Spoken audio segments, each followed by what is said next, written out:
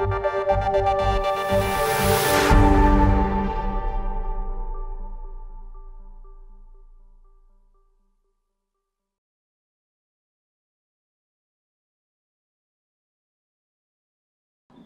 everyone. Today in our series of Docplexus KOL interviews, we have with us the pioneer of Cadaver Transplant Program in India, Dr. Sunil Shroff. He is the President of Nephrology, Urology and Transplantation Society of SAG and has got many awards and accolades. He is the recipient of Lifetime Achievement Award from Rotary International Chennai, among many others. He has also got many publications to his credit. Thank you so much, Dr. Shroff, for joining us today. Thank you. So can you please share your experience regarding the Cadaver Transplantation Program and its impact in India? When you look at 2017, we have progressed since, we passed this law which accepted, organ donation from brain death donors, and this was 1995. So almost 22 years, we have progressed quite far. And from 2012 to 2016, our disease donation or cadaver donation rate every year doubled, and as a result of which in 2012 we had 196 cadaver donors. That resulted in about 600 organs, where in 2015 we had close to 570 cadaver donors in our country, and that gave 1500 organs. And this last year, 2016, we would have close to 800 cadaver donors, which will result in 2,000 organs, which by that I mean kidneys, liver, heart, lungs, pancreas, intestine, hand, face, all kinds of organs. So the journey for last 22 years has been, a very incredible journey for some of us who have been in this program, because way back in 1995, when we started this program in this country, people didn't believe that this will work in our country, given our cultural diversity, given our religion, given our poor infrastructure and so on. But I had worked in this program for 12 years in England, and I had seen how it was working there. And when I came back to India in 1995, the law had just been passed, fortunately, and I saw that the eye donation program was working well in India. So at least my personal belief was that if given the right opportunity, we could take this program forward in our country. And our journey started in 1997 when we launched an NGO called MOHAN, which stands for Multi-Organ Harvesting Aid Network. And over the last 18 years, we did a huge amount of capacity building this program, training people called transplant coordinators who would take, when at the time of grief, extreme grief, when someone's loved one is dead, to actually ask for organs is extremely challenging. So we trained about 1,200 transplant coordinators over the last 8 years to how to ask for organs.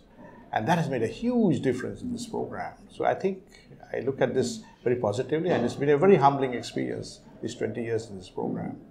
While others have failed in promoting cadaver programs, you have succeeded in doing so. What is your mantra of success? I think, this is such a challenging program, and the dynamics are so complex. I don't think so, anybody really wanted to get into this. And more than anything else, our track record with kidney donation has not been brilliant in this country. We have had organ commerce, you see scandals every day. And when you talk of organ donation, mostly people talk of kidney donation. So I think, our track record has not been very good. So nobody has actually seriously taken up this cause because of the complexity. And there are multiple things in this program. One side is regulation, the other side is the complexity of asking for organs at the time of death. I mean, can you imagine a loved one dying and somebody coming and asking for organs? It is so extremely difficult. Definitely. And then after the organ has been retrieved, the distribution of the organ, well, it has to be equitable, it has to be fair, it has to go to the right person. And then follow up, the results should be good. The surgery itself is very expensive. But it is a life-saving surgery. You either have a transplant or you die, especially with the heart. When you have one heart, kidney, 2 kidneys, you can spare one and you can care for one. The heart, you have only one. So these are life-changing moments, So you have extreme grief on one side, where a donor family is donating, despite their grief, and you have extreme joy on the other side, where a recipient receives an organ. So I call it the circle of life, because you see extreme grief and extreme joy at the same time.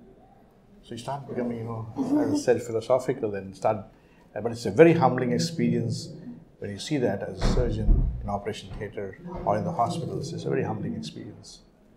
So, sir, since you have been successful in developing a center for training people for this cadaveric program, so what is your suggestions to others who want to develop such Again, talking about success, success doesn't come easy. We've had failures after failures after failures, and you see one small success. And my suggestion is you need to be, ethical. You need to have the, clarity in your mind, but how you want to do it. You need to have systems in place in your hospital. Your top management needs to support the program. And you need to have a team. But many times in our country, as individuals, we're champions. When it comes to teamwork, we fail. And hospitals are having this problem. There are individual doctors who are extremely good, but the team doesn't work. And today, I keep saying this, our problem as far as our foundation is concerned, with the program is concerned, is not in the public domain. We get our conversion rate for consent is almost 65% when our trained transplant coordinators goes and talks to the families. Our problem is with the doctors, with the hospitals. They have problems there. There are ego issues, there are system failures, and that's why this program is not working. If the hospitals work properly, I think this program will fly in our country.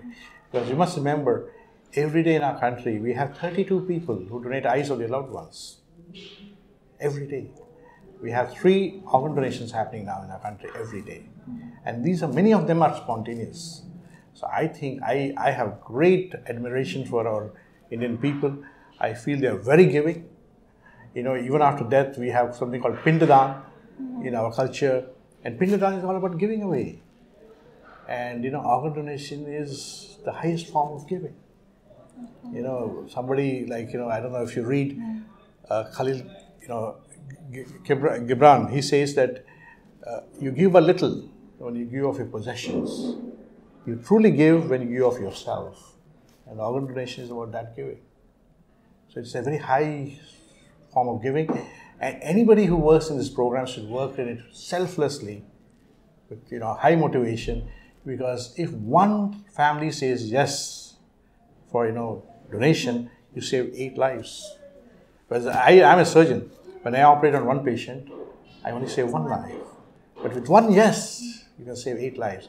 So whoever is watching this program, I would ask you all to pledge your organs, because you can save multiple lives. Because after that, what are you going to do? The body is going to go to, from dust we come and dust we go.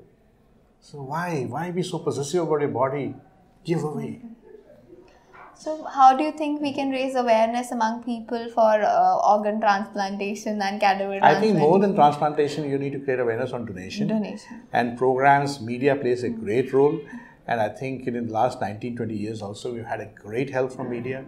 And at the same time, we need to be very careful of how we do our kidney transplants, how kidney donations take place. We have to look at organ commerce. We have to get rid of it totally in our country. We have to take very severe action against people who do this. And only then we can go forward, because we need to build trust in the system. We need to build trust in our society. But today, my worry is now the media also has a double-edged sword. Many of the television programs and the films show kidney donation in a very, very poor light. Somebody who's having sort of money will say, "Hamai jaake kidney base dunga." I think that should stop. So we need to build that trust in the system, in the community, and I think Indians are very giving, and I think if properly a family is explained, then they will say yes to donation. So recently, has there any regulation from the government side to help in this to move further in this direction? Yes, we've had a law, which is a good law, on brain death, and in 2011 we had an amendment, and the law now says that if there is brain death, you must ask for organs. That is also mandatory. The driving license will have an organ donation clause. So I think that's very positive, and that's called a mandated choice, where whenever you go for driving license, you can have a choice of whether you want to donate your organs or not. So I'm hoping that this 26th January, the Prime Minister will announce it. That's, I don't know whether it's a secret or not, but I've had it from the grapevine. But we have been working on it for the last 10 years. We've been writing to the ministries, we appealed to them, we have given them a plan of action, and now if it comes through, then that will also create a lot of awareness. So it is all about creating the right awareness in the community and building trust. That's how we can go forward. So you've been a surgeon and you've done a lot of work in this direction. So what has been the most challenging case and the most interesting case in your career? There are many challenging cases. The first case which I did, I think that will require another interview probably. But the first time I did, this was a 12-year-old boy. And he was playing in his garden. And he was bitten by a snake. And when he came to casualty, we had to intubate him because he could not breathe. And then he was in ICU. This was a 12-year-old boy who had snake bite. This was way back in 95 or 96. And I just arrived from England. And the family said, the father, was very distraught. And he said, if you want to take his organs, take it. And that was a very challenging case because previously, no such case had taken place. Where the brain death from a snake bite, to be transplanted.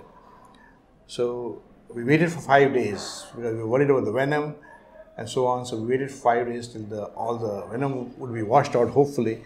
There was no documentation, but we took a chance and it worked. And we transplanted 2 kidneys into 2 ladies. One was 48-year-old and 52-year-old. And those kidneys worked for good 12, 15 years. And one lady is still on follow-up. So that was a very challenging case. And I can keep going on. And then we had one lady who was HIV positive. And I went on to do a transplant on her. That was a very challenging case. That was the first HIV transplant in our country. So there are multiple such cases. I can keep going on. And I can tell you such real life drama stories which will make excellent dramas and movies as perhaps, there's no end to this, I tell you that. So do you think an online platform of doctors like Docplexus can help create awareness among doctors about organ donation? Absolutely. I think before creating awareness from the public, we have to create awareness among the doctors, our public profession, our doctors, because they are the ones who are really unaware. Many of them don't know what the brain death is. I can challenge many of you. What is brain death? If I ask you, you will not have a proper explanation. You have a very vague explanation. And if I ask you how many organs you can donate after brain death and how many organs you can donate after natural death, you again will be very vague. Because, in medical field, in our MBBS, we are not taught all this. So we have to educate our medical professionals first. Because our challenges in the ICU, our challenges with the neurologists, neurosurgeons. If we can overcome that challenge, I think we'll succeed in this cadaver program in the country. Definitely. And I think you guys are doing a great job. Thank you so much, sir. Thank you for this interview. Thank you. To stay updated on our latest scale videos and interviews, please follow us on Twitter, like us on our Facebook page, and subscribe to our YouTube channel. Happy Docplexing!